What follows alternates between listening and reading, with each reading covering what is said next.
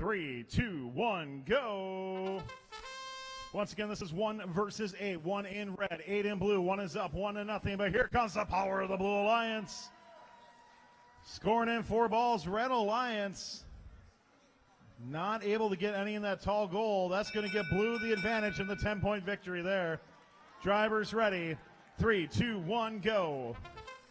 So in this match, you're going to have on red 1104M Discobots with 400S Galveston I.S.D. Robotics.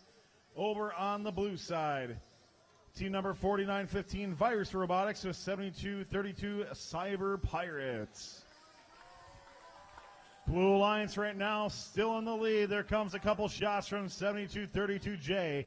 That team out of Belton, Missouri. Powerful machine that they have. They might have been the last pick in the draft, but they're a top-tier team.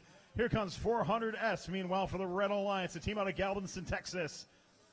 Time for match loads, baby. Here they come, one after the next. A little bit of a misfire, though, for 400S. There they go. They're back on track.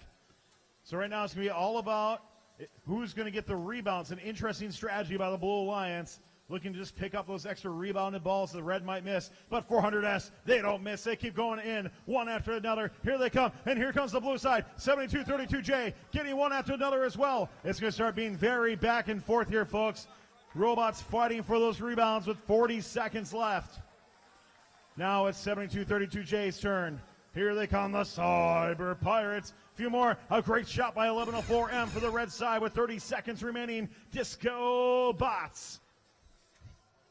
Here they come once again. It is neck and neck here. Red Alliance appears to have a slight lead, but Blue Alliance very, very close. It's going to be about how they make these last few shots. 1 outside, 2 outside. That could have made the difference. We'll see. Final 5 seconds. Not sure we're going to get out of the base. There's the last second shot. It's out. Can the robot pick it up in 2 seconds? 1.